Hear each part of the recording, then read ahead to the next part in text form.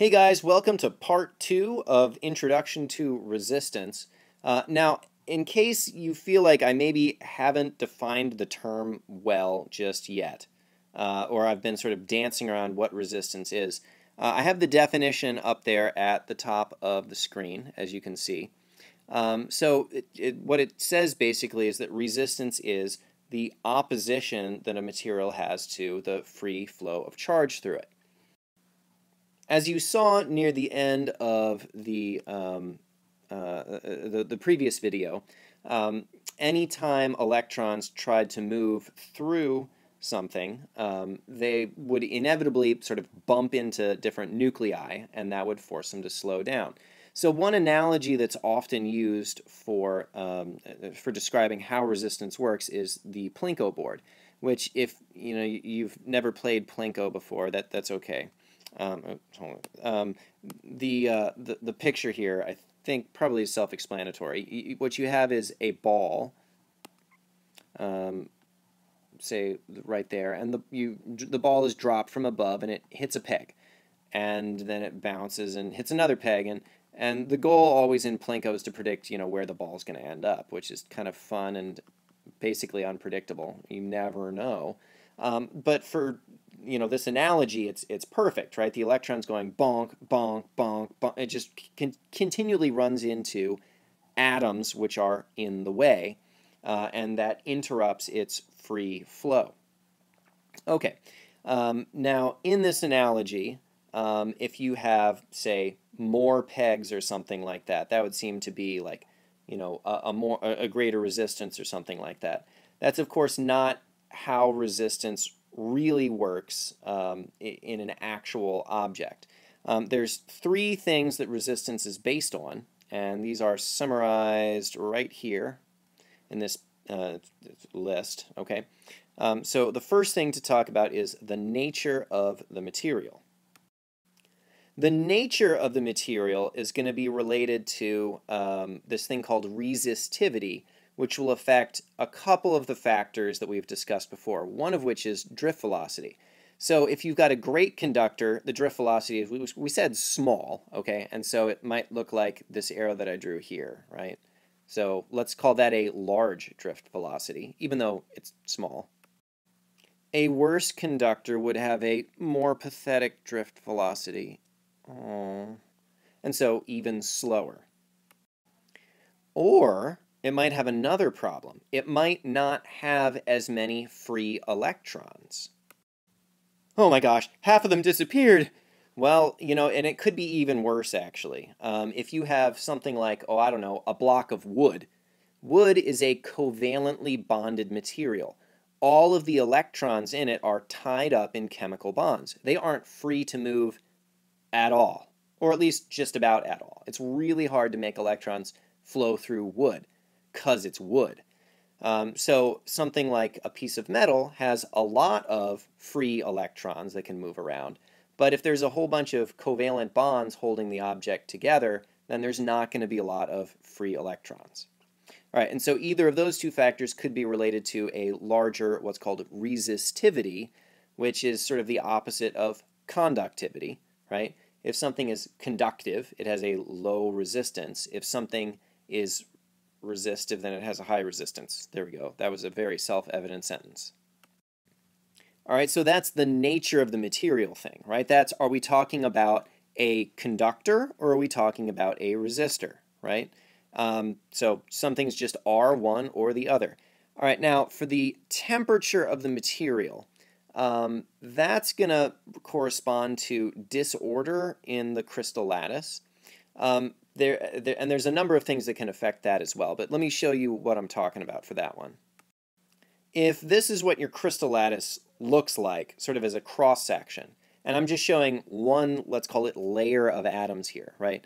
And your electrons are trying to move through this. Well, the one on the left, it's well ordered. I know I showed them as tightly packed, but remember there's a nucleus, sort of I can't draw a dot in the exact middle with this, whatever. The dot in the exact middle is supposed to be the nucleus, right? And so for this one, if this is, what it looks like, then there's well-defined gaps that the electrons can sort of move through. all right? So it's low entropy, it's well ordered. The one on the right, though, I mean, you can see there's weird gaps here, so you might think, ah, great, electron will just fly through there. Yeah, but the next layer might not look like this at all. And so there's actually an atom right there where the electron would want to move, and it's just going to crunch into it, and that's going to keep happening. So at higher temperatures, you see more of this going on. The atoms don't necessarily migrate around a lot if you have a solid material, but they do jiggle back and forth, right? If you have something at low temperature, right, the atoms vibrate at a low speed, whereas if it's at a high temperature, they vibrate back and forth very quickly. And so that's going to correspond to more disorder in the crystal lattice, and therefore a greater difficulty for electrons to find a path through the material without running into something and having to slow down. Which is why all superconductors need to be at really freakishly low temperatures in order for them to be superconductive. Lead is a superconductor even at like, I don't know, 2 Kelvin or something, super, super cold. But there are other, quote, high temperature superconductors which only need to be at the temperature of liquid nitrogen. Oh, very impressive. But that's considered a high temperature superconductor. You need low entropy, right? A lot of order, or rather a very low disorder in the substance in order to get superconductivity. It is, however, always the case for any substance that at a lower temperature it will have a smaller resistance. Now, temperature, though, is not something I'm going to have you do calculations with, okay? That's something that you ought to know, but you will not be asked to do calculations related to temperature. Okay, so that's the second thing on our checklist, right? Temperature, all right? Last thing is the dimensions of the object passing the current. And that's all going to be related to this equation right here. Anytime I ask you to calculate the resistance of something, that's R, as opposed to the resistivity, which is that term right there.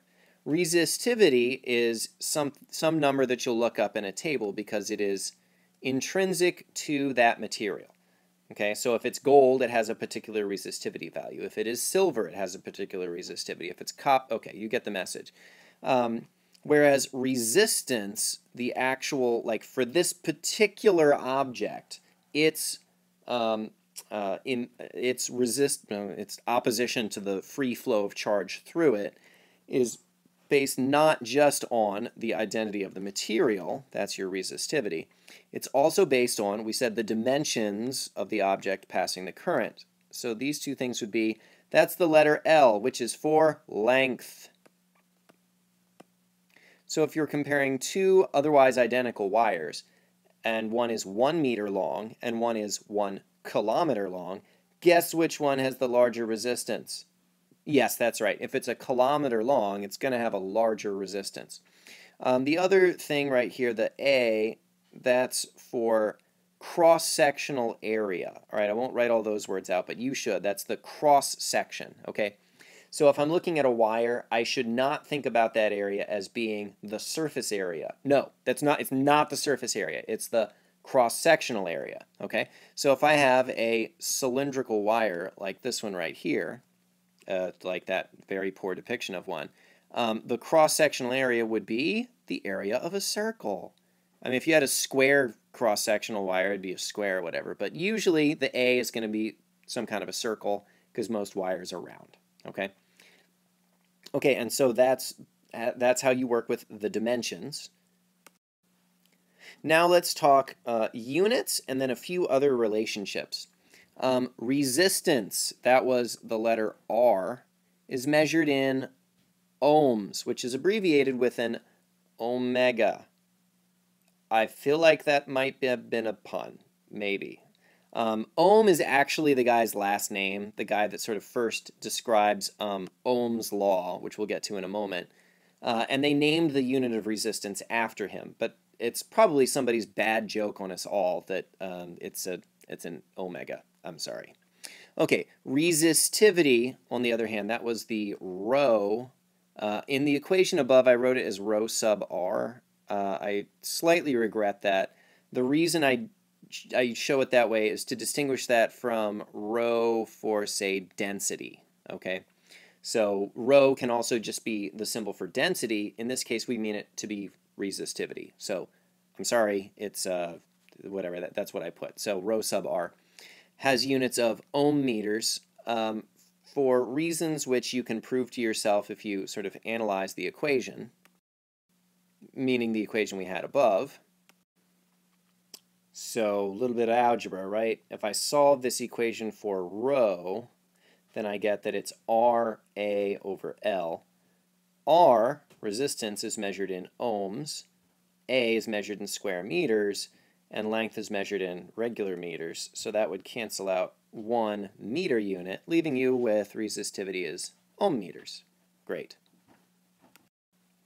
All right, now Ohm's law, V equals IR. This is such an important equation for the rest of this unit. I don't think a day will go by for the remainder of the unit where you will not use it. This one summarizes the relationship between voltage, current, and resistance. So what it is saying is that the current is inversely proportional to the resistance. If you solve that out, it's I is V over R, meaning as the resistance goes up, the current goes down. All right, so thus it is more difficult to pass a current of any size through something with a larger resistance than it is through something with a smaller resistance. Okay, other equations. Power, we're going to start talking about power a lot in this unit because this is kind of when it really becomes most relevant. Sometimes we skip over power in the energy unit because work divided by time it's kind of contrived to talk about it there. But here it makes a lot of sense. Power is watts. And you've all seen that unit before, but what is it? Oh, sorry, I couldn't resist the urge. Okay, a watt is a joule per second. So it's the rate at which energy is used. Okay, so if a watt is a joule per second, that means that if you have a 60-watt light bulb, it is using 60 joules of energy for every single second that it is turned on. So we'll do some calculations later on where we talk about how many joules of energy are used by that space heater anyway. And we have 3 equations for power. The basic one is current times voltage, but I would say that's also probably the one that I use the least. More commonly, you're going to see I squared R or V squared over R. And where these come from is if you take Ohm's law and you plug it into IV. So, for example, if we say just V equals IR, and so I plug in IR for V, that would give me I times IR, okay, which is that one right there. Okay, you could use your imagination for how we're going to get V squared over R. I think that's probably enough information for one video. So we're going to break here and move on to the next one in which we talk about a light bulb.